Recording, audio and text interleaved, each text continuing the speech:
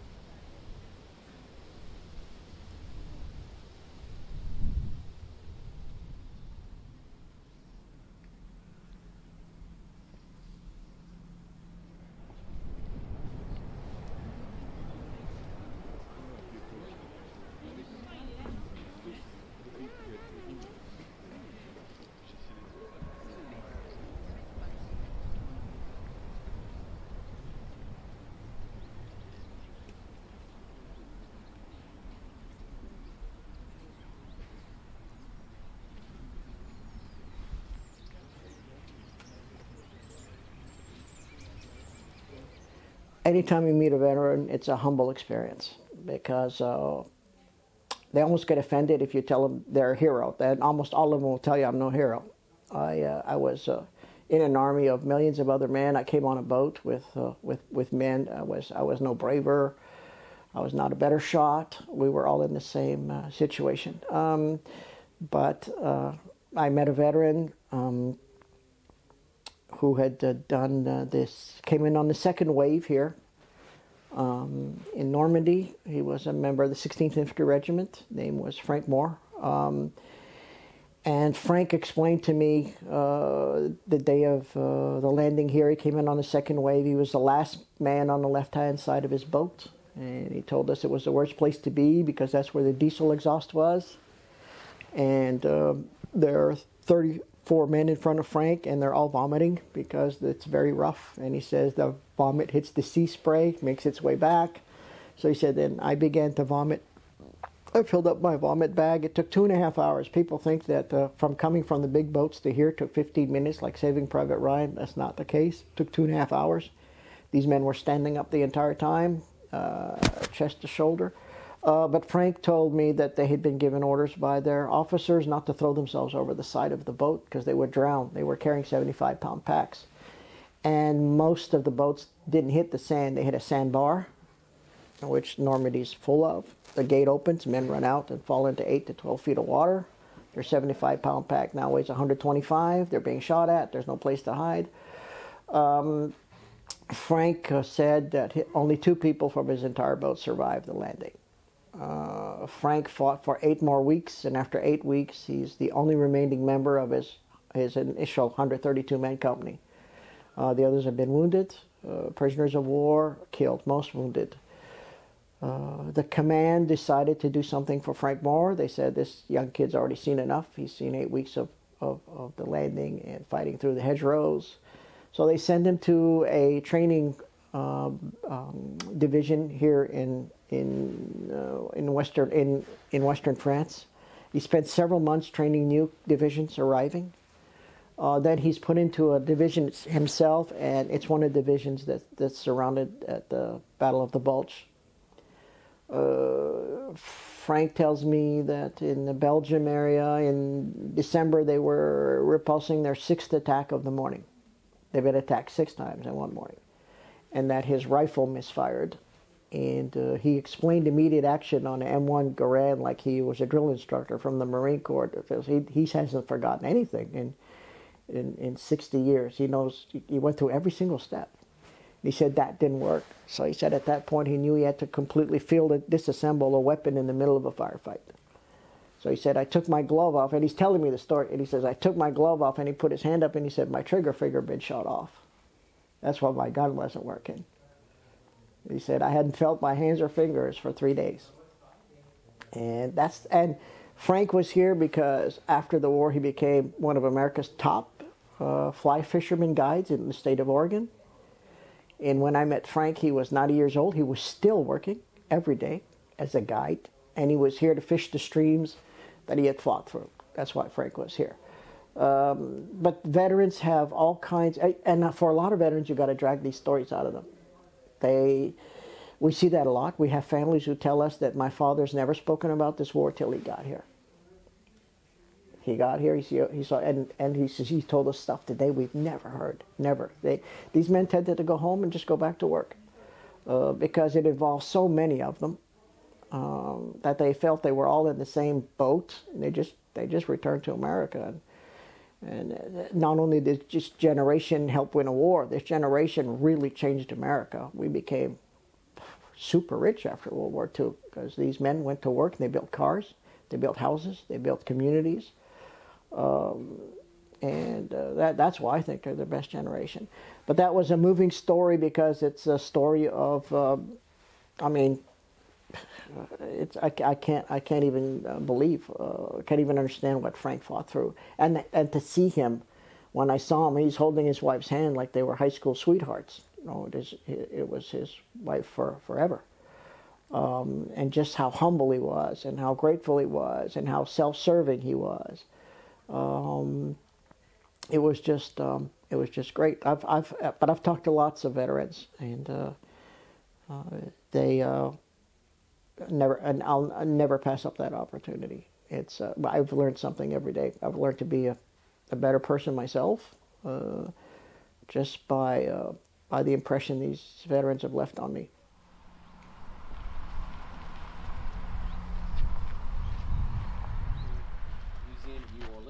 This is our little link right here, because we have next to us a statue of you. And this is one of those. Amor, están arriba. Y bueno, vamos a la playa. o quiere ir arriba.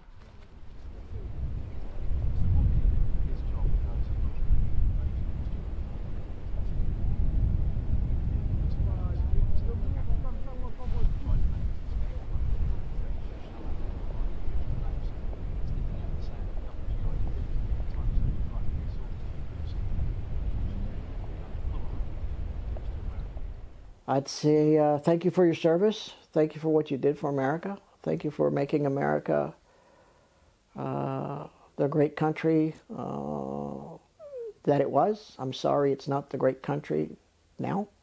It seems to be, we tend to throw rocks at each other in America today.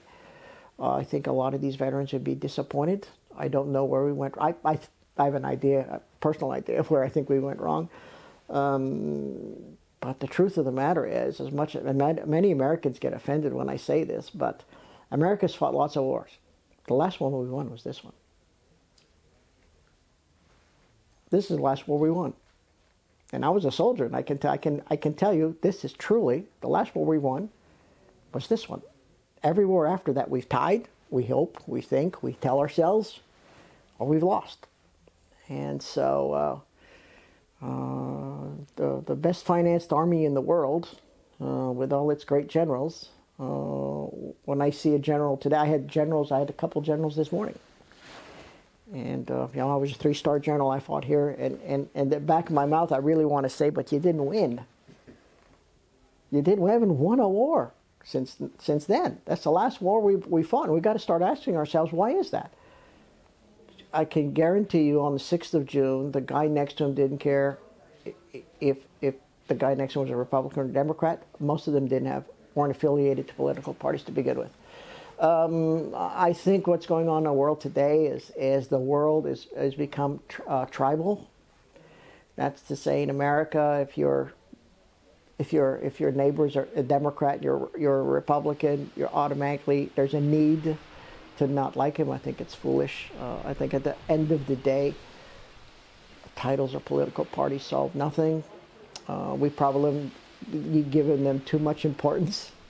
I think if we gave them less importance and just asked them to do their job on a daily basis and held them accountable, because in America today, we've been investigations for 7 to 8 years. Well, we're really good at that.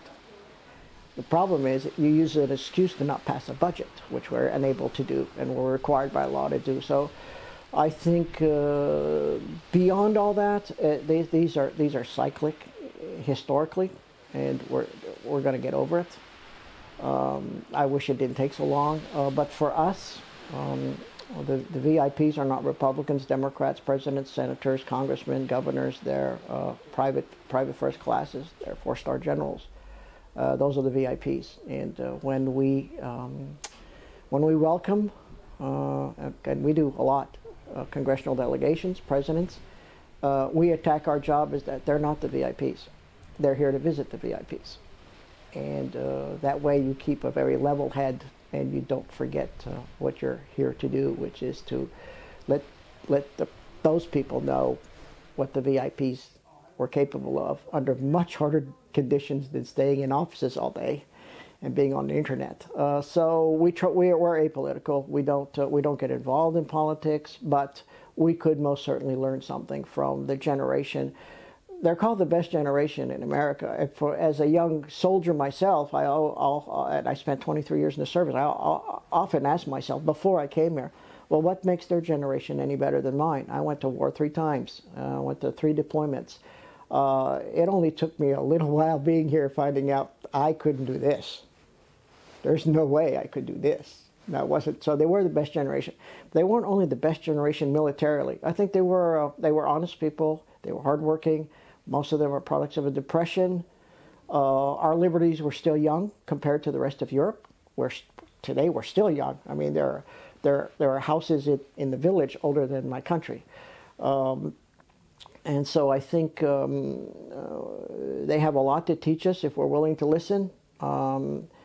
That to really get things done, it requires sacrifice, maybe not death. Maybe we need to work a little harder. Maybe we need to complain a little less. Maybe we need to stop thinking of ourselves individually.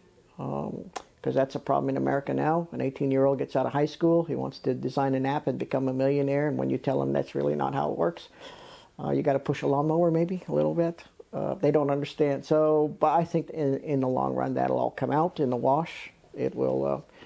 The world has a way of righting itself, whether we want to or not, and so we don't get too involved in politics here. Just to say that when we greet senators and congressmen and governors, and most of them are very good people, we don't attack our job as to we don't attack our job as that we're here to please them. We're here to educate them. This is what these guys did.